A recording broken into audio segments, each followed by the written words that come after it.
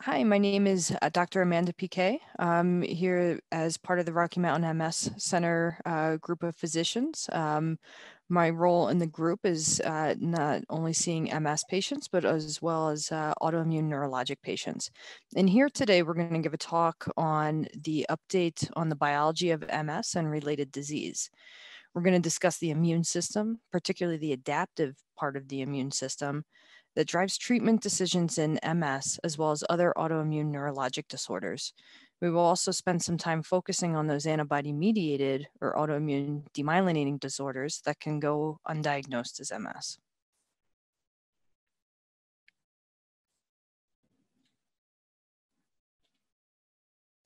So MS is strongly linked to the immune system through various mechanisms, including its genetics, evidence from neuropathology, and cerebral spinal fluid studies, as well as there's clear benefit responses to treatments that act on the immune system.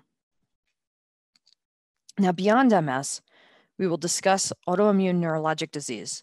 This category makes up a group of various diseases, all of which are caused by an antibody-mediated process. The way these diseases work is that an individual has a dysfunctional immune system, which in turn causes the development of autoantibodies that recognize parts of the nervous system. And when these antibodies recognize part of the nervous system as self-antigens, it causes neurologic dysfunction. Now, these triggers can be caused by various reasons. Sometimes they're called idiopathic, meaning we don't really know. Sometimes it's driven by an infectious process, also known as a parainfectious process, or even cancer-related, such as paraneoplastic.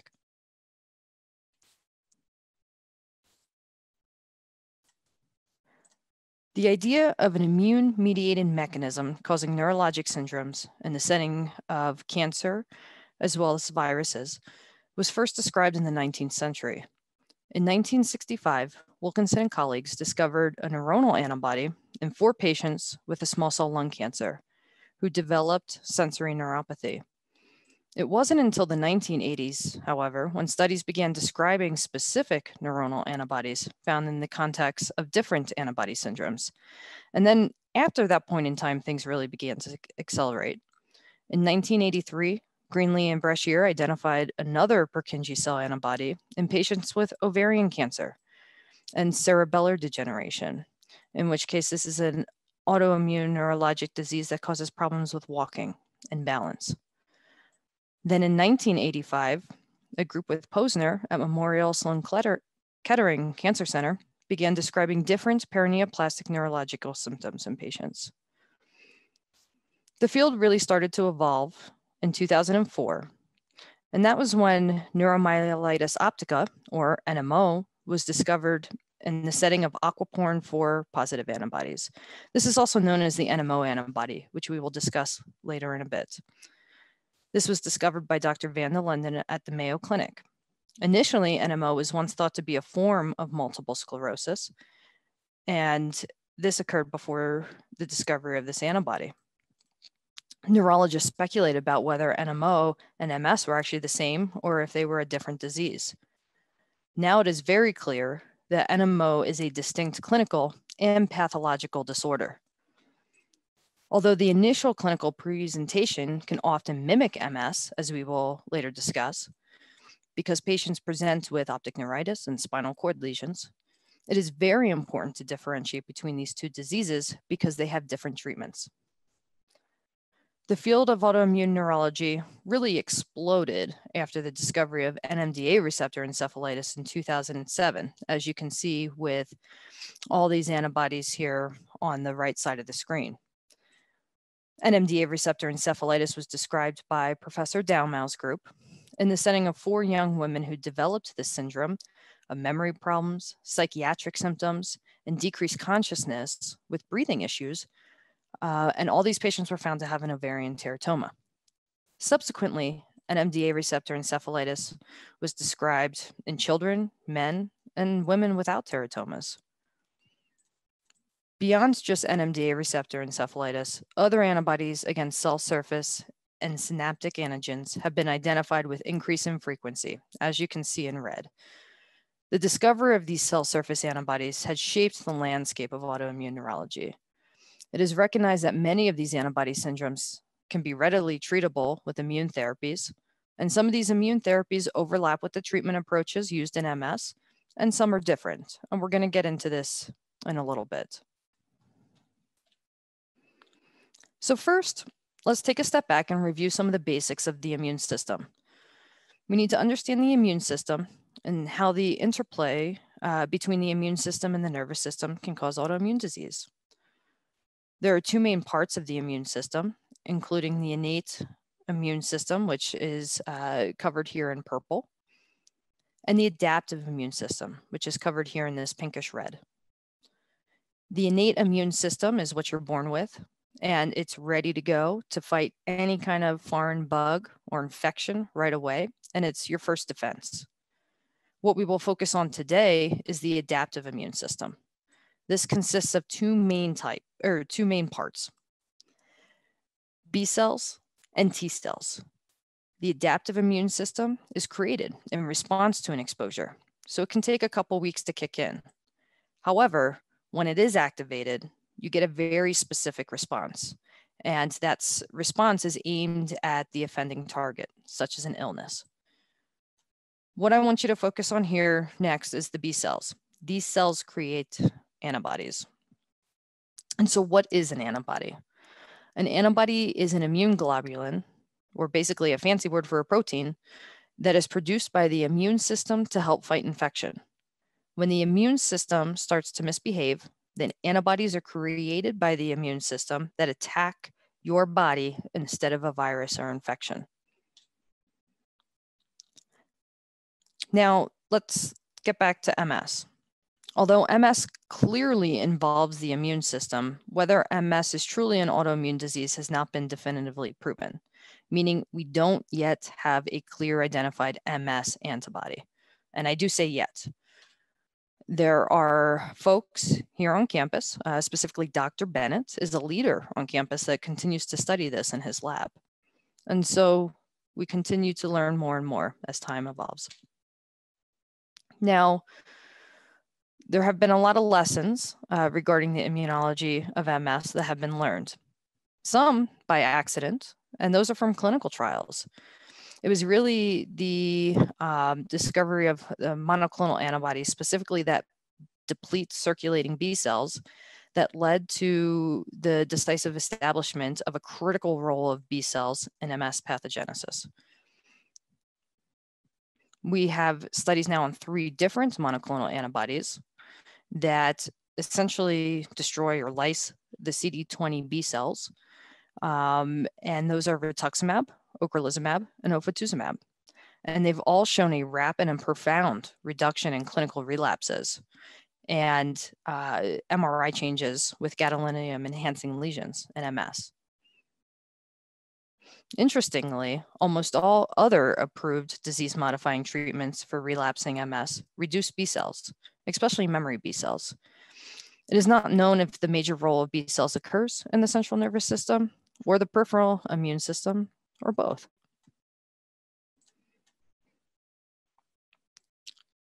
Again, exactly how B cells exert this role in MS is not fully understood. You could see here in this figure in panel A on the left-hand side is the traditional view of how we thought about MS, meaning it was a T cell driven process and the T cells were the main contributor and controlled everything else. We have learned a lot throughout the years, and in panel B on the right-hand side is an updated view of how we see B cells. And in this updated view, the B cell is a full participant in a complex network, meaning it interacts, there's two-way communication between the T cells as well as other innate cells such as macrophages. So let's move on from MS. I'm going to talk next about some autoimmune demyelinating diseases. There's 2 diseases I want to talk about today, and this is neuromyelitis optica spectrum disorder, or also known as NMO, and this is driven by the antibody called the aquaporin 4 antibody. The other disease is referred to as MOG antibody disease, or also known as MOGAD. And this is the MOG antibody, or myelin oligodendrocyte glycoprotein antibody. And why are these two diseases important to talk about? Well, they can look a lot like MS. All three of these diseases can cause white matter brain lesions. All can look like MS. They attack the spinal cord and cause lesions that can look like MS. And they can attack the optic nerve and cause optic neuritis, just like MS. And so one has to be aware of these diseases when you're working up multiple sclerosis. And some of the key features in terms of the workup include blood work to test for these antibodies, as well as CSF studies or lumbar punctures. So again, NMO is an autoimmune disorder distinct from MS. It is important to recognize because as part of the diagnostic workup in MS, we should be checking this antibody in certain clinical scenarios. And again, that is extremely important because the treatments can be different. Now, moving on to MOG antibody-related disease. There's actually a subset of patients with recurrent optic neuritis and spinal cord lesions that look identical to NMO disease, but they don't have an aquaporin 4 antibody. And some of these patients were starting to realize that this may be caused to another antibody called anti-MOG. In fact, this particular antibody just became commercially available for testing in 2017. So what that means is we're still learning a lot about this disease. And so we can have presentations that look a lot like NMO or NMO spectrum disease, that you don't have an aquaporin 4 antibody, but you have a positive MOG antibody. You can have clinical syndromes of transverse myelitis. You can have syndromes of encephalitis, which is inflammation of the brain, often causing confusion, sometimes seizures.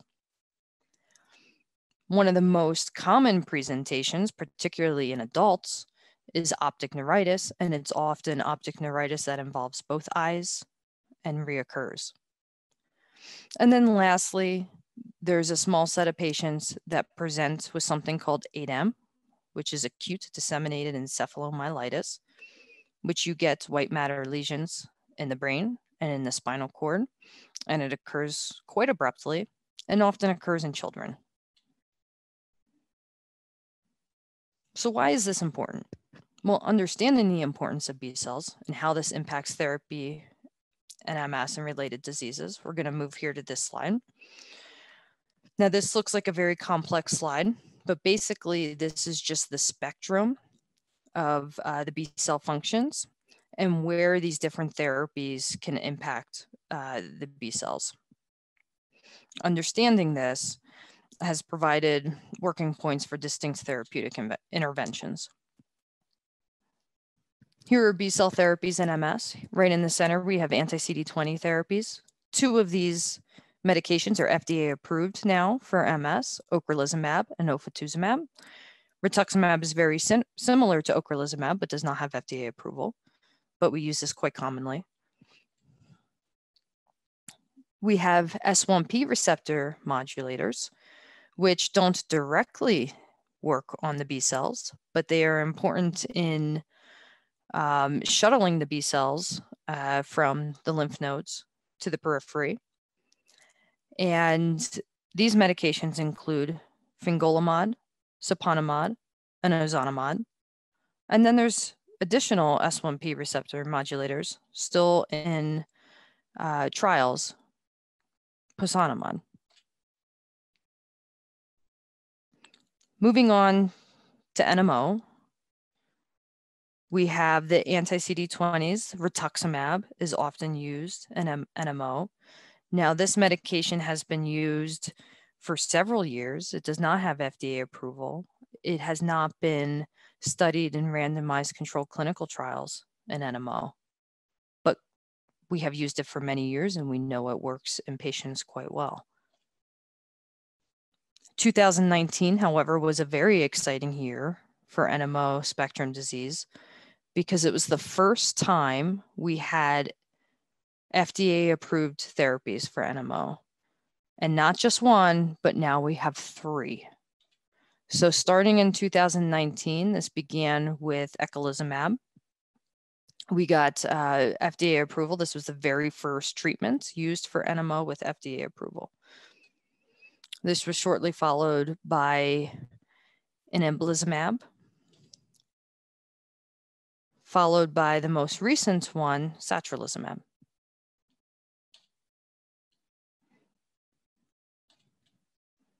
So moving on from rituximab, I'm going to point out here how these other drugs work in NMO spectrum disease. Inebilizumab is an anti-CD19 drug, very similar to rituximab with the anti-CD20s. It's just a difference of what that receptor is on the B cell. And you can see right underneath the red box I have here, this first blue box shows you where rituximab works. This next red box shows you where inebilizumab works. And you can see that it acts on just more of the B cells. So potentially maybe a little more potent. Satralizumab targets IL-6 or interleukin-6, and this protein signals immune cells and activates the B cells.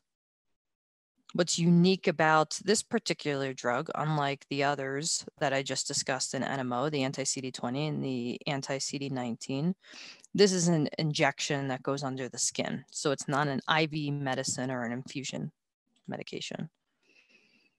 And then last but not least, especially since this was the first one with FDA approval, we went in reverse order, eculizumab.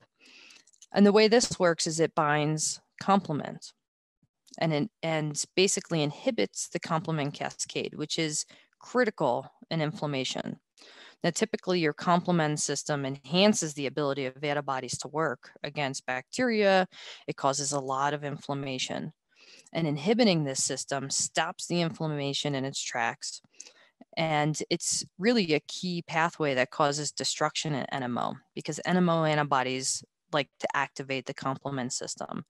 And this activation and this inflammation causes damage to the nervous system. So what about MOGAD or MOG antibody disease? Like I said, this antibody wasn't commercially available for testing until 2017. So we are still learning a lot.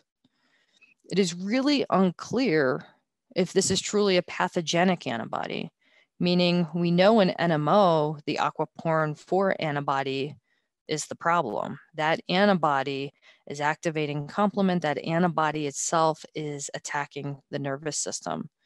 But we don't know with MOGAD, and studies are ongoing trying to figure this out. So without knowing that information and knowing the biology behind MOGAD, what is the best therapy? Are B cells the best therapy? They might not be if this is a primary T cell driven process. And so, again, very limited data. There is no clinical trials in MOGAD. Hopefully we will be there in the next couple of years. But right now, all we have is retrospective. So looking back in time to see how patients do on various medications. Rituximab has been used. It's not, it reduces relapse, but doesn't seem to have a profound effect that we see in MS and NMO. One study did come out, and the medication that seems to work so far the best with reducing relapses is something called IVIG or intravenous immune globulin. But the verdict is really still out, and we still need to study this more. So in summary, understanding the immune system is critical in MS, as well as other autoimmune neurologic diseases. Also, I hope you take away with this, antibody testing in the appropriate clinical setting can be very important in the diagnostic workup of MS.